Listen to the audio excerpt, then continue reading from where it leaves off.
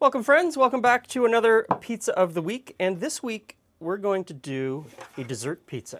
So I have pizza dough already here on the counter ready to go, and this is one of our long fermented fridge pizza doughs. You can find the recipe elsewhere on the site. Now it is really sticky. It's warm out today.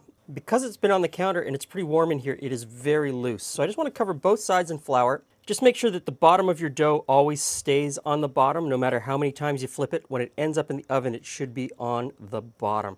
So I just go around the edge, make a nice little ring around the edge, press it out a little bit in the middle, and then at this point, I just pick it up.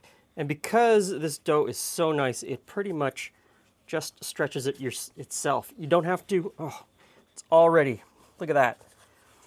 So you don't have to throw it around, you don't have to do much to it, it already pulls out. So now this is a dessert pizza, and I'm going to start off with some mascarpone, or mascarpone, I don't know if I'm saying it correctly. And I just spread a little bit of that around on the dough. Now, once I get the mascarpone around, I've got some sliced figs, and I put the sliced figs on. Just put it on just like you would pepperoni. Okay, the last. Now, I have some honey. I think this is from our cousin Stephen. He has bees, and you just drizzle the honey on top. Now the oven is already fired up. It's ready to go. I've got it at the right temperature. Swept all of the ashes off of the middle. Last little bit of honey, and it's out to the oven. Okay, fire this in. And this is where I switch to a metal peel, and I use something called a pizza popper because I'm not very good at turning it. So I just use the pizza popper to help me turn it so that I get even cooking. Not yet.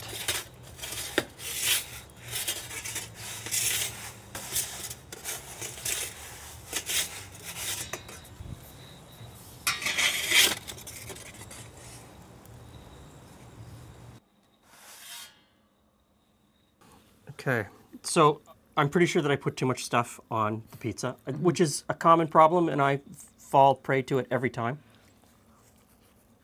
Sweet cheese, honey, sweetness from the figs. This is a winner. This is, hands down, this is my favorite dessert pizza. I would say, yeah, a little less of the mascarpone. A little less mascarpone, or mascarpone, whatever. Cheese. The sweet cheese. But I think this, I don't know why more people don't have dessert pizzas. I mean, you've got the oven going, you have your regular pizza, and then at the end you just throw on some sweet stuff and it's great. I wonder if you could do it with candy. You probably could do it with candy. Or if the candy would melt because it's so hot. Next week I'm doing it with our homemade gianduja. So come on back for that one. I'm sure it's going to be great. Thanks for stopping by. See you again soon.